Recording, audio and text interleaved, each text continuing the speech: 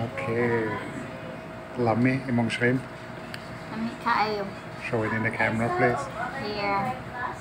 Shrimp are so much more than seafood to be boiled or fried after they're dead. I'm privileged to live and scuba dive in the Philippines, and on almost every dive I see these curious, very pretty little animals. They often dance. There are so many different species of shrimp, and many show pronounced ecological specialization.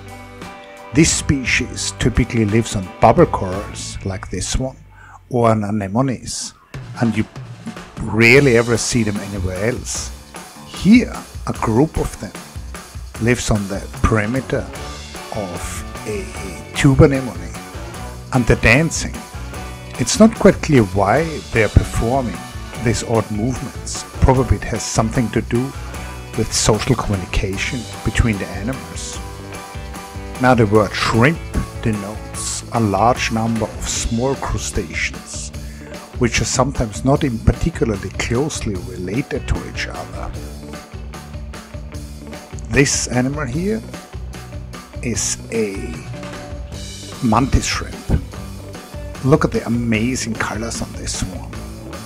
Not only is the body of this shrimp extremely colorful, its eyes are also very good at seeing colors, and scientists have dedicated a lot of time and effort to finding out how exactly these amazing little shrimp see.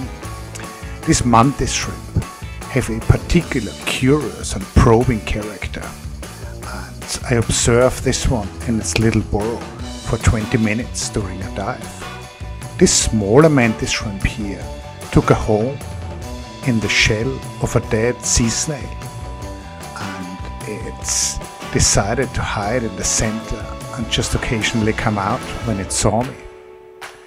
Now this mantis shrimp is much larger, and it decided to live in this burrow in the sand and wait for fish swimming by and then to prey on them. So not only are there a lot of species of shrimp, they also live in a lot of different habitats and do a lot of things in their lives. This one is at home in an anemone, and again it performs a beautiful dance for the entertainment of divers. So I hope the next time you see a shrimp, you think of it as a beautiful, complex animal